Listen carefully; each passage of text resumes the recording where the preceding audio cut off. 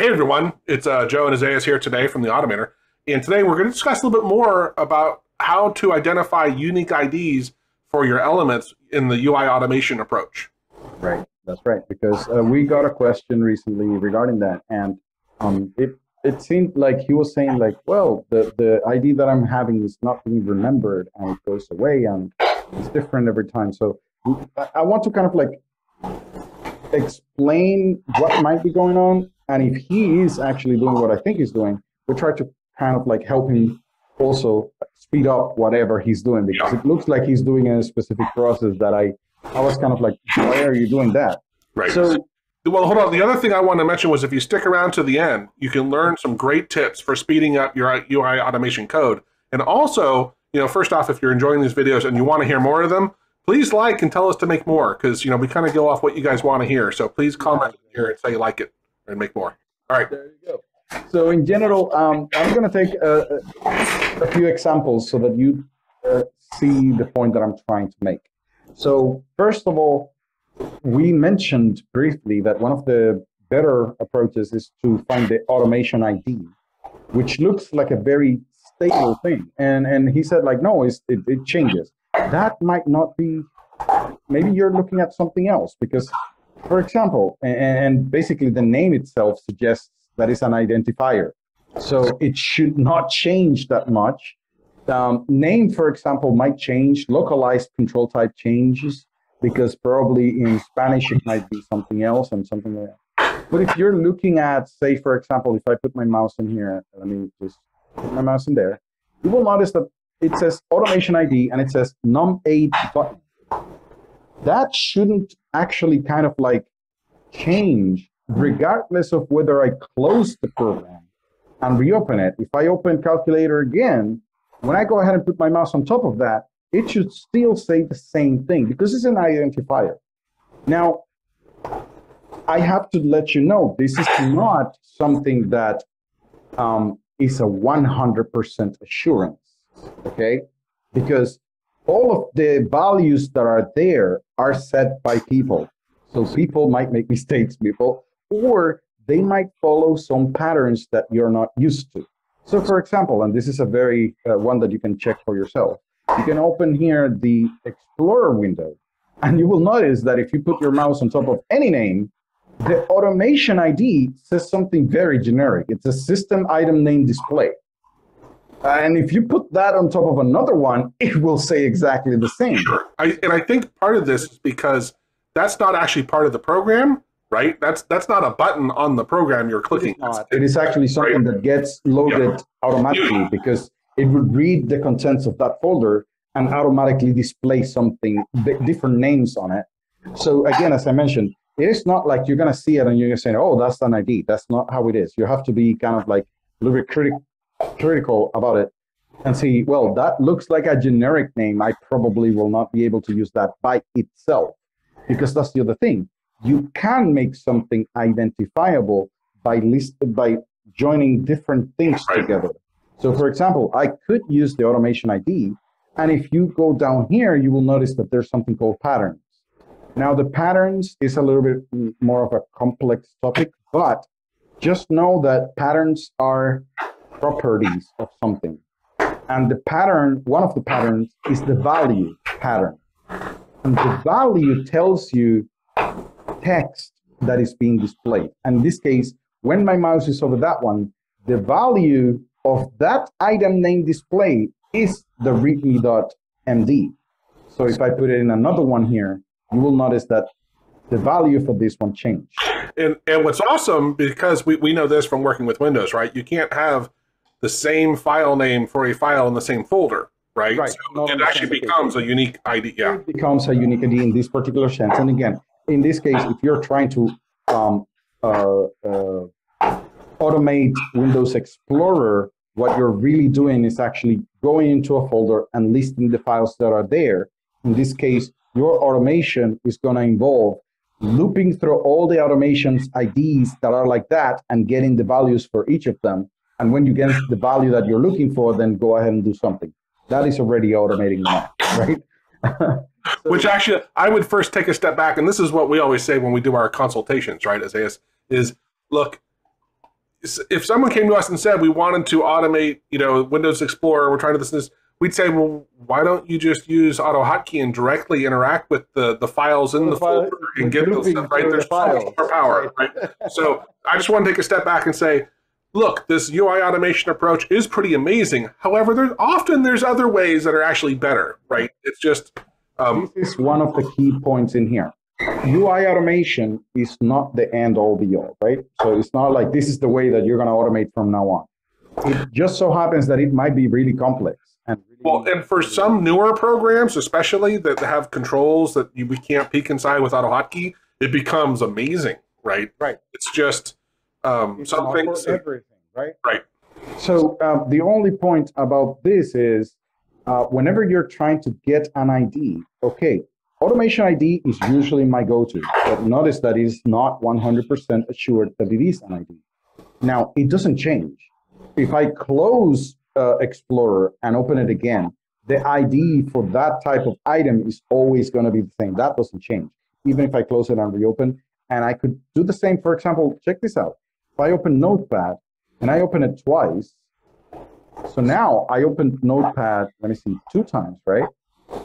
Now, if I put my mouse in here, you will notice that the automation ID for the text controller here is number 15.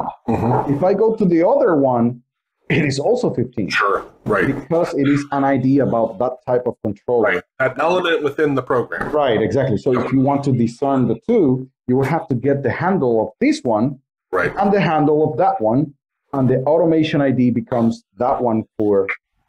I think of them as like the path, right? Like you get the parent, the handle as the reference to the thing you're controlling, and then, you're getting the element in it. But we have seen so many examples of programs that do not have automation IDs, right? Yeah. So that you just get the name, for example. So again, this is just the UI automation is just a hidden layer for programs that we could tap into to try to automate them if other things fail. So I would go with normal automation if I can. I would use loop through files if I'm trying to find the file or do whatever. If that doesn't work, then I would try something else. And UI accessibility is just one more tool in your arsenal. Now let's go to the point that you were making. Like, hey, how can we speed up the thing? Now, I don't know if you noticed that there is this function that we were referring to that is the dump all function, which allows us to go ahead and run the script, and it would give us, for example, a message box or something that would list all the available or visible controls at that moment that we could access with the UI automation tool. Now, depending on the program, if I use Photoshop, for example, and I try to do a dump all on it, it will have so many things going on that it would take time to load. Now, what I want to let you know is that this is not a tool that you're going to be using every single time your script is running.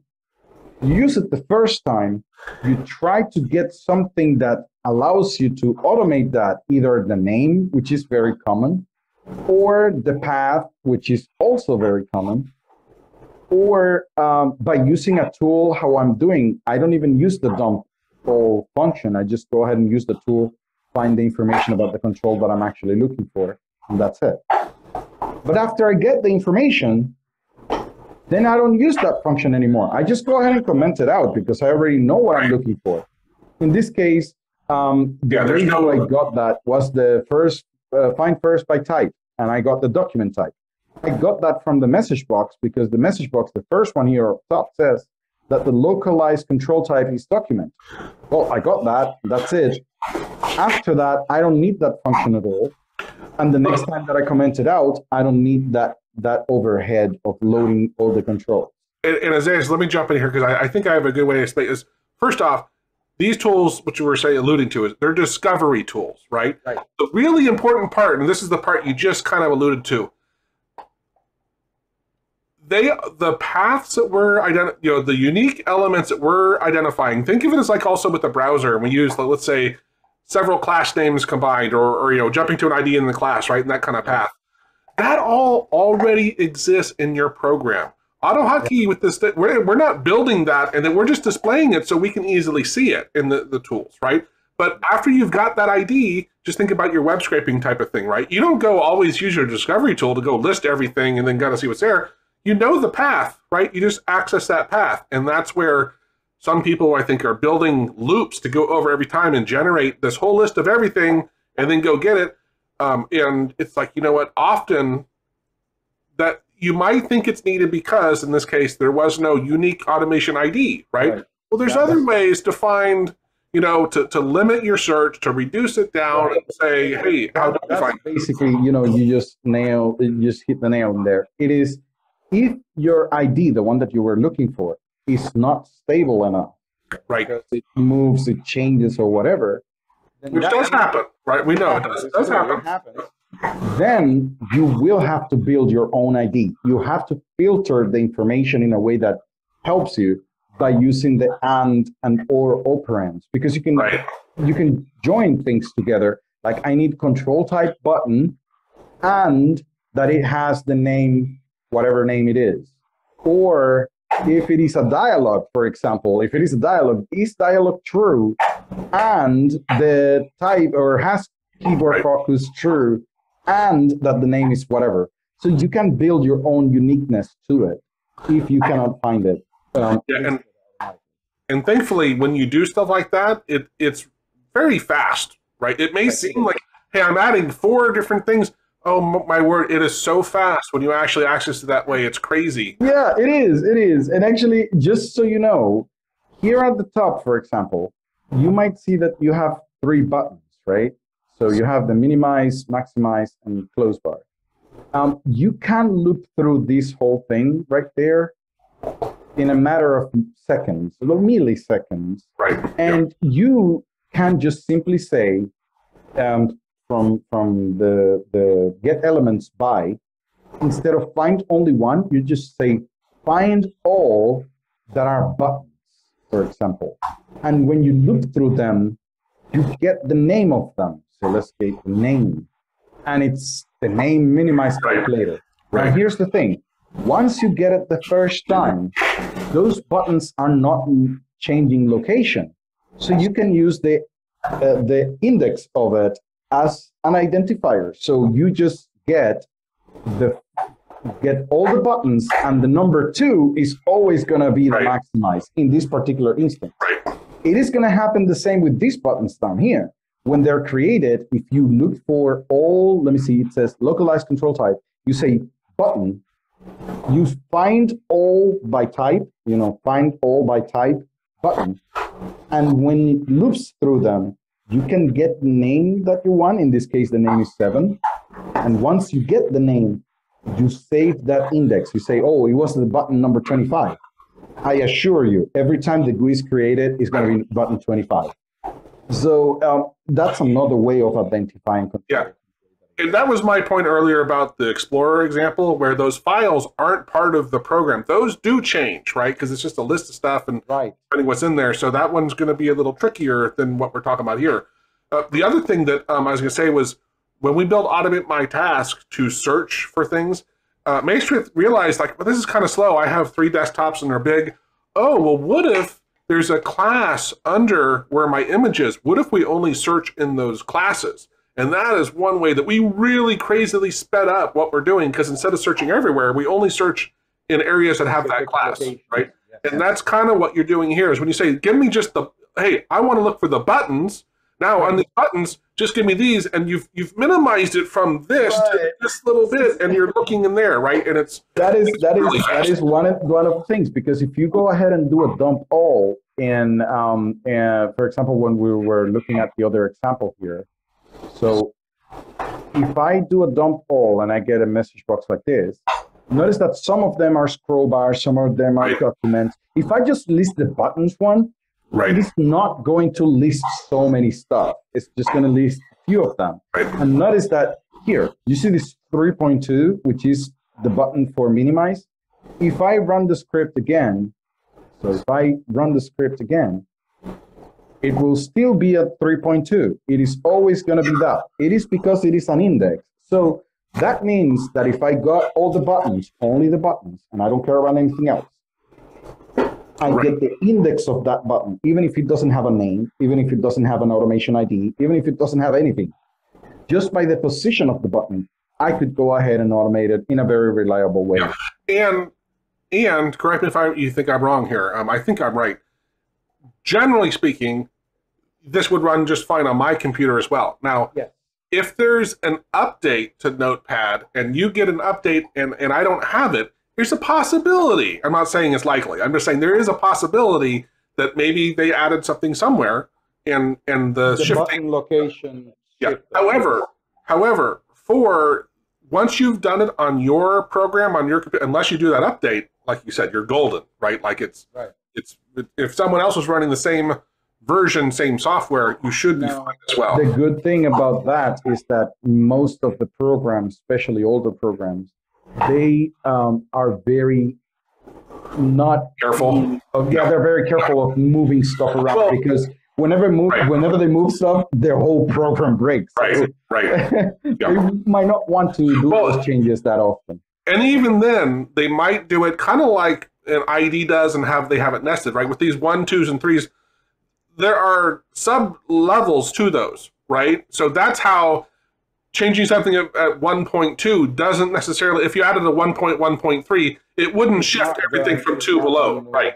Yes. Right, because there are different hierarchies. And they're actually separate from one another. But I guess, like for now, I think this is a very good point of first, find your IDs if you can find it. If they are not there, then create it yourself. Because there are ways of kind of like identifying controls by position, by name, by anything, by a combination of things. Yeah, and even if you can't find a unique one, you can minimize what you're looping across to go look at the values to then create an index, which really shouldn't change. I'd love if you guys have any thoughts on this of what do you guys use for an ID if you want to write it in here, if you found anything. Yeah, exactly. What is something that you have actually seen working regularly, right? But again, each program is different. And when you're doing automation, then you will have to pick the right tool for it. Sometimes this will save you a lot of time. Sometimes it's going to make you spend way too much time on it. Well, we were looking earlier at Skype, and could we peek inside it? Yes, we could. It was getting to be problem. I said, you know what?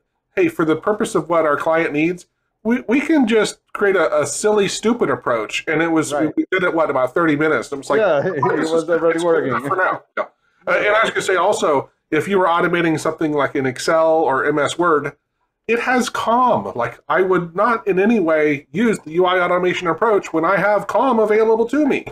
That is right. And again, all of those things, it is just based on what you need at that point. If you do not have other tools available, I would definitely recommend UI automation. And if you already have experience with it, then you know what you're looking for. So there you go. That's where I would actually kind of like let it answer the question. Yeah, awesome. Hope that helps. Thanks, guys. Cheers.